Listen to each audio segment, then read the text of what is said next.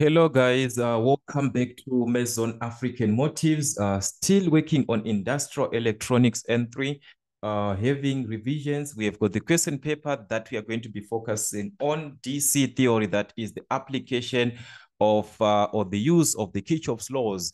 All right, that is from the question paper of August 2021, so that you can see how we can approach typical questions in our final examinations. All right, so we are given this part of a series parallel DC circuit consisting only of resistors and a power supply. Use Kirchhoff's laws to answer the questions that follow. All right, so this is what we have from our diagram with the direction of currents from the supply. This is your positive, negative. This is the direction of current for I1 this way. Then I1 is going to branch into this branch, having I2 and I3. So this is our I2 in this branch, and this is our I3. And I3 is given as I1 minus I2, as this part here is I1 minus I2 from the sum of currents into and the ones that are flowing away. This is the same this current, which is from this branch here, which is I1, is the same I1 that we have here affecting this whole thing. So the I2 affects D and F. I3, which is I1 minus I2, it affects from C to E only. That is where it is going to affect. All right, so that is what we are given. So the first part of the question is to determine from 5.1, determine the equation of loop 1, which is A, B, D, F, G, H. That is 2 marks for that equation. Okay, so I'm going to have this equation aside. Let me just use this part, or let me just use this part aside. So given from A to B, so this is our loop 1, which is on 5.1. So our loop 1 is taken from A to B to D to F to G to H, and then it goes back to the point A. So you can even indicate the A, or you can leave it like that. Okay, so this is our loop here. From point A to B, this is the direction from point A to D, back to this direction to F, to G, to H. So this is the loop that we are considering in this case, all right, as our loop 1. So according to the direction of current, this is from the positive side, meaning to say we are maintaining the direction of the flow of current. So we are going to have, remember that the product, the voltage that you're going to have in a closed loop, the total voltage is equal to the sum of the algebraic sum actually of what the voltage drops that you're going to have, which is the product of current and resistance across each branch that we are given. So let's start with I1, this branch with I1. So I1 here is affecting here the R5, this branch from this point here to GHA to be up to this point. This whole part is affected by I1. So it is going to be I1 times the product of the two resistors, which is R1 and R5, which is the sum. So you're going to have R1 plus R5, that is current times resistance. We move on from B, this point here, this junction, where we've got D up to F at this point here. We have got I2 in this case. This is the current flowing, and it is maintaining the direction of the flow of current. So we are going to have current 2 times the resistor across this branch, which is resistor 4. So we have formulated an equation. You can substitute our total voltage, that's 9, is equal to I1 into R1 plus R5, that is R1 and R5. We are going to add, this is 100 plus 25 together, times I1 plus R4, which is 33 times I2. So it's going to be 33 times I2. So that's current times resistance. So you have formulated an equation which we are going to use in solving. So it's 100 plus 25, which is 125 I1 plus 33 I2, like that. So you can even start with these variables, which is 125 I1 plus 33 I2 is equal to 9, is still one and the same thing. So as we can see, it's best that we we are given the loop, and that was the best thing. But sometimes they might not give you the loop. They will just ask you to calculate the current. So you have to be very, very careful on that condition. Then on 5.3, we are now given a consideration now to determine the equation for loop 1, which is loop 2, sorry. Okay, they are now saying repeat. So this is now our second loop, which is given as A, B, C, whatever that you're given. So I'm just going to have it here just aside. I think it's gonna help us. All right, so we are given this is 5.2. So we are given now this is as loop A, B, C, E, G, H. Then it goes back to the point A. So let's trace that series. Let's trace and see what you're given. So it's from A to B. Okay, let me just remove this part so that it won't affect us. All right. What are they trying to do now? All right, sorry for that. I want to remove it slowly. So let me remove this. All right, something like this. All right, so now let's present it and see what you're going to have. So we are working with A, B, C, E. That is A, B, C here, E to G to H and back to A, which means we are working with the outer part of the circuit like this. We are working with the outer part of the circuit like this. This is the path that we are being given to follow like this one, the outer part. So meaning to say, we are going back to the same voltage which we had this one of 9 volts in this case, but remembering our current flows, guys, the one that we are given, our current flows, okay? So we are going to see that our voltage is going to be, let's consider the first branch. In the first branch that we are given, we have got, in this case, that is, all right. So here we are going to work with these two combined.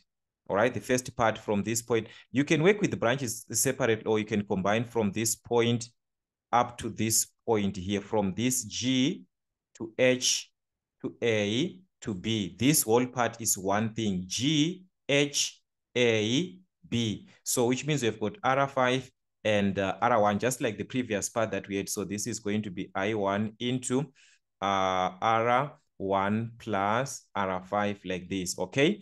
We move on. We are done from this point up to G, up to H, up to A, up to B. We move on from this point here, going to the point C, up to the point here after the point E. This branch here, we have got two resistors, which is R3, R2 and R3 with current in the same direction, which is I1 minus I2. So that is going to be plus the current I1 minus I2 times the sum of the two resistors, because they are in series, which is R2 plus R3 like this. All right, so this is what you're going to have. So you can substitute our values in this case. All right, so if you are to take note here, our V is the total voltage, which is 9, is equal to, in the branch, this one of I1, there are two resistors, 25 and 100. So you add these two together, 100 plus 25 times current I1. We move on to the other branch that has got I1 minus I. There are two resistors, 150 and 56. So we add these two, 150 plus 56 together times the current I1 minus I2, which represents our I3. Remember, we said this is our I3. So this is what you're going to have in this case. All right.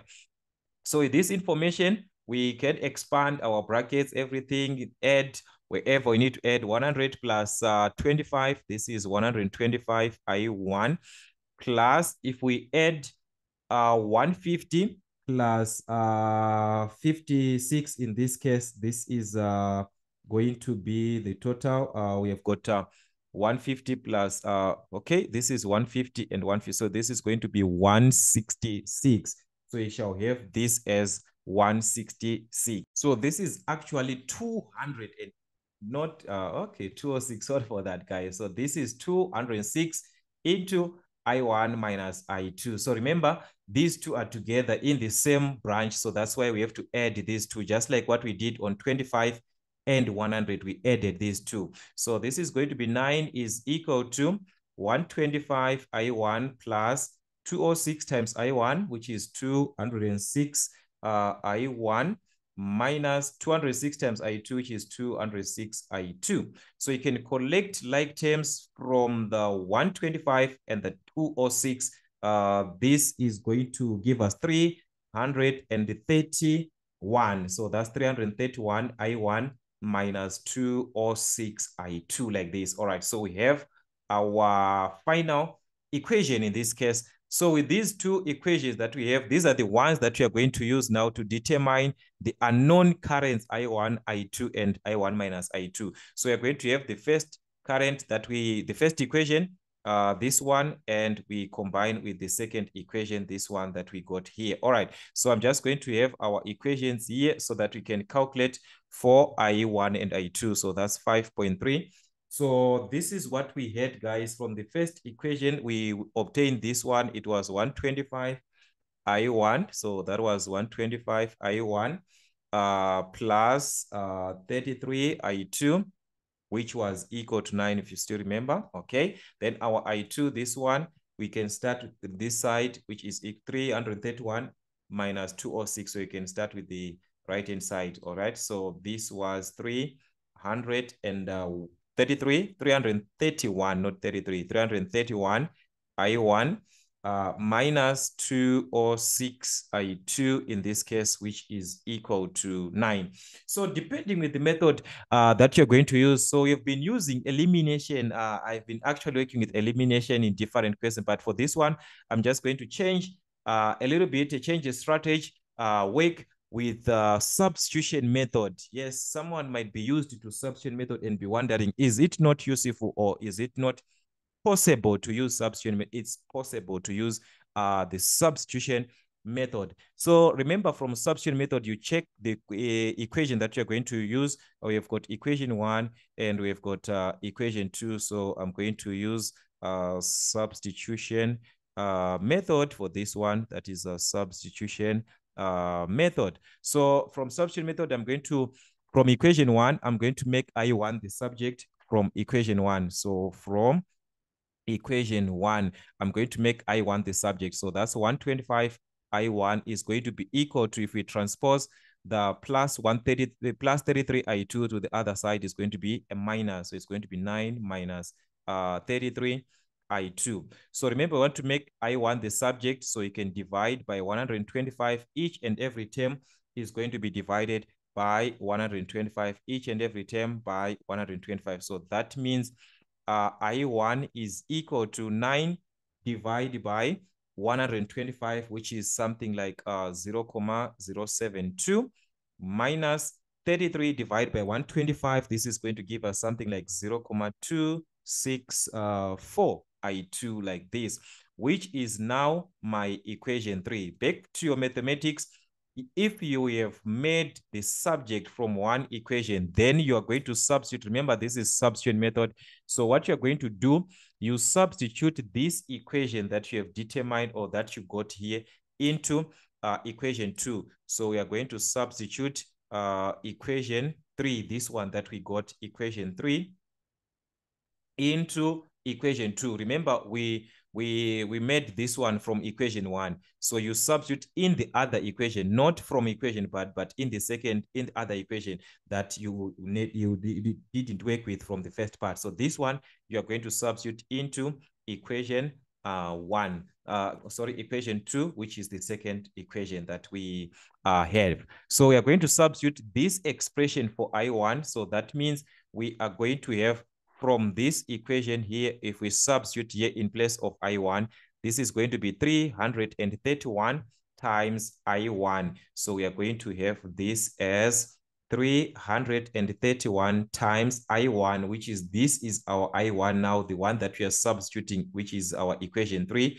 which is 0.072 minus 0.264 I2. So we have substituted in place of I1, but we still have the other part of the equation, which is minus 206 I2 is equal to 9. So you're going to subtract 206. So it's minus 206 I2, which is equal to 9. So this can help us to solve for I2 separately, since we are just left with an equation with I2. So you can solve this expand your brackets by 333 times this one, you're going to obtain 23.832.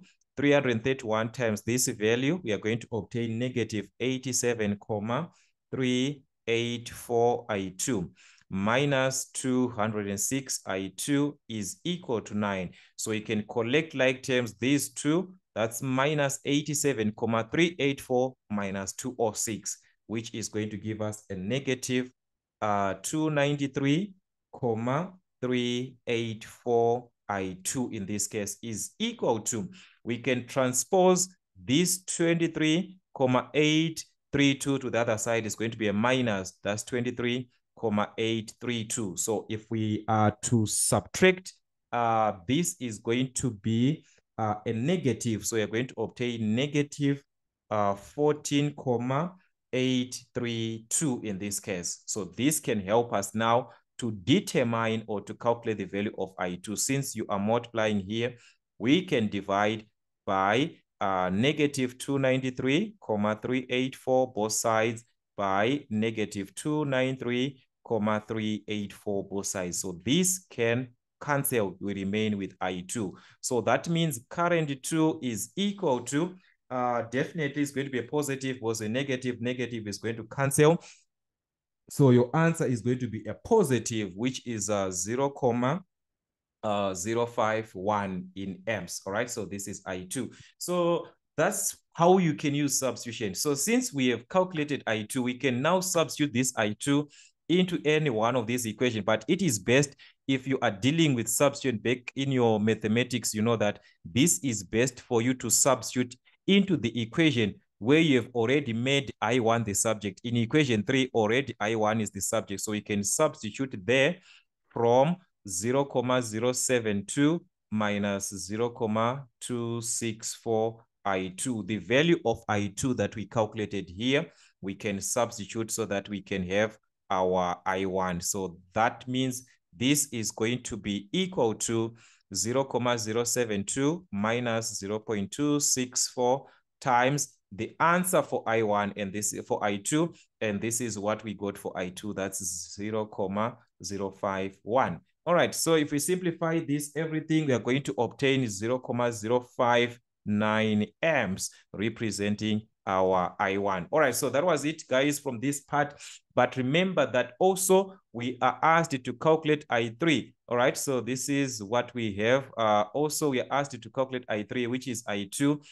I1 minus I2 on this other part here, that is I1 minus I2. So this is representing I3, which means we are going to subtract from the currents that we calculated. We have I1, we have I2. So you're just going to subtract these two so that we can determine our I3. So that was the equation for I3 in this case. All right, so I'm going to have this as I1 minus I2 is equal to I1, that is this one, 0,059 minus I2, which is 0,051. So if we are to subtract this, we are going to have 0,008 amps. So this is what you're going to have, or you can write this as 8 milliamps. Even these ones, you can even write them in milliamps, 51 milliamps, 59 milliamps, depending with the way you want to answer, because you're not given the units to work with. All right, so these are the typical questions that you are going to be asked, and you have to be very, very careful how you are going to attempt or to answer these typical questions, depending with the loop that you are given. Sometimes you are not given the loop, you are just given a diagram. So from that diagram that you are given, you work with the information that you have from your diagram to answer whatever question that you have. So this is what we had from our diagram, and we have to be very, very careful. Also, noting the direction of currents. The direction of currents, you are supposed to be very, very careful on how you apply your currents. For now, that's it, guys, from Meson African Motives. Till we meet again.